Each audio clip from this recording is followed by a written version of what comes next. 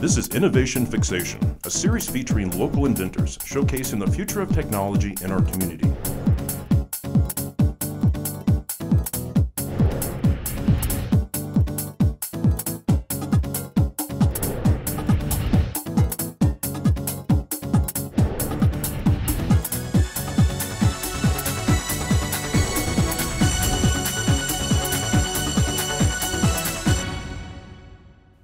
Hi, this is Innovation Fixation, and I'm Lisa Monteleone with Tampa City Council. Today we're with John Punzak. He's with Code for Tampa Bay. We're going to find out a little bit about what Code for Tampa Bay is and what they do. So John, tell us about Code for Tampa Bay and what Code for Tampa Bay's mission is. So Code for Tampa Bay is a nonprofit organization that leverages what we call the cognitive surplus of tech-savvy people that want to give back a little bit. And it's cognitive surplus. Cognitive surplus. Okay. These are smart people, and they've got a little extra brain power. And so they volunteer their time to come together with us to work on software applications that could benefit like local government or nonprofits in the area. Great. And how do you get involved with Code for Tampa Bay if you're a person with a little bit of time and a cognitive surplus on your hands? So look us up at meetup.com/Code for Tampa Bay, or just go right to codefortampabay.org and feel free to join. What we do is we meet each Monday night down at the John Germany Library, 3rd floor. It's a workspace called The Hive. It's kind of a maker space. Some folks may be familiar with that already. And in fact, we just met last night, and it runs about 2 hours. Starts at 6 o'clock. We're pretty generous with pizza and sodas for people coming together. We seem to get a bigger crowd with each month, so yeah. And do other communities have a code for, say, another city? Exactly. So we're part of a national organization called Code for America and codeforamerica.org.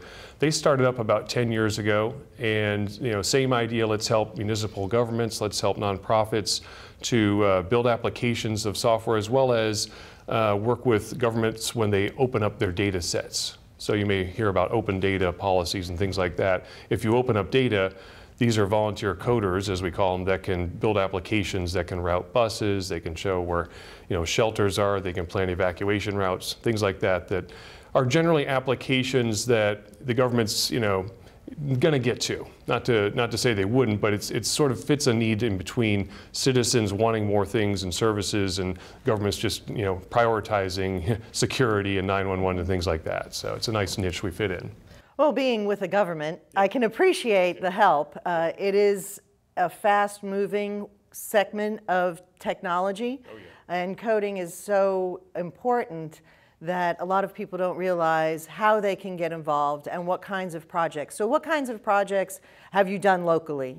Right, so a month ago we had our first, third annual, but first where Code for Tampa Bay was involved, hackathon.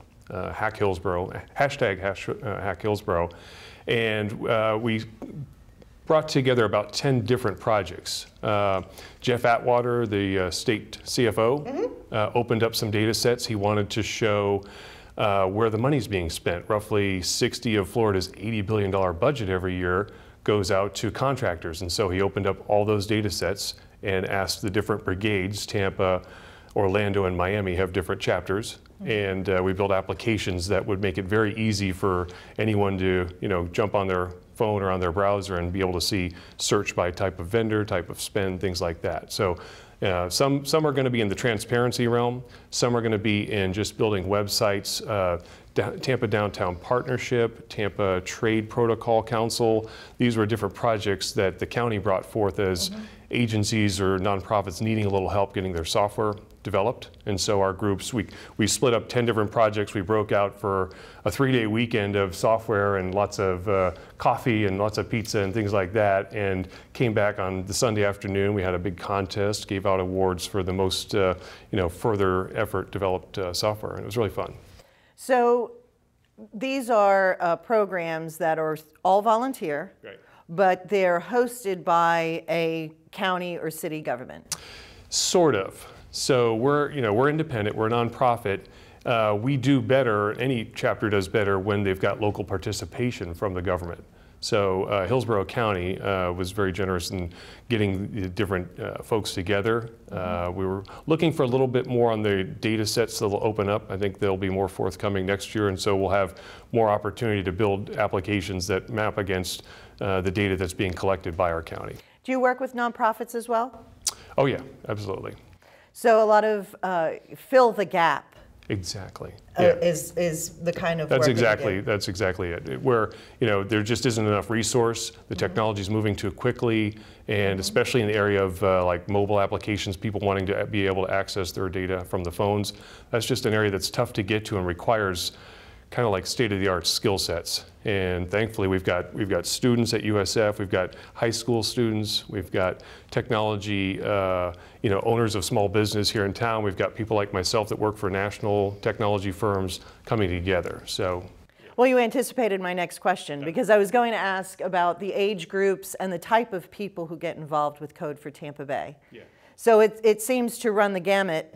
It does. And really, like we developed a project in our hack just for kids, a group called Coder Dojo, people may have heard of, and they built an application that was like an electronic coloring book for 911 administration to get people familiar with dialing 911. We had people come across that were looking to do social media. We had people building applications, like I mentioned, that would help different chapters of the agencies here in town. And it's interesting because you don't have to be super technical coder. We need people like me. I'm in sales, so I don't do a lot of coding, but we need organizational people too. We need people that can recruit and bring in new members and make sure the meetings go with an agenda and smoothly, and make assignments, things like that. So you touched on what you do. So how did you get involved, and what's your company? Right, so I'm a national sales director for a software outfit called Red Hat. Folks know us from our Linux software. It's open source, and in technology that just means if you're a coder on a keyboard, you can actually see what's in the software. It's open code, and so because of that sort of in our DNA at Red Hat, I became involved with Code for America probably 5 or 6 years ago as a sponsor, going to their summits, getting to know different cities and counties that participated. And when the opportunity came along to start up a chapter here, I kind of wanted to get my hands dirty and see what it's like. And so you're the head volunteer. Well, I'm a co-captain. A woman named Terry Willingham, who runs the Eureka factory, she's my co-captain.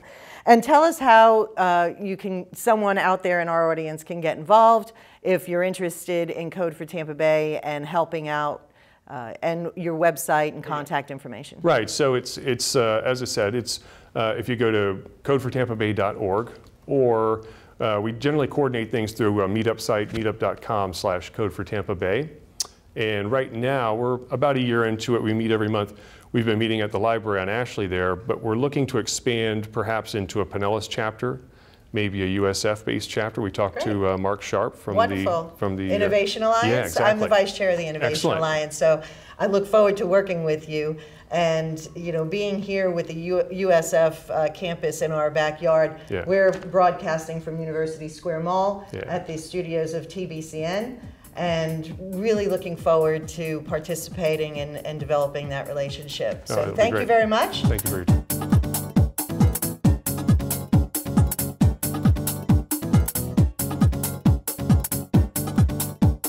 If you'd like to be featured on Tampa Bay Community Network, please call 813-977-5200 or visit tbcn.org.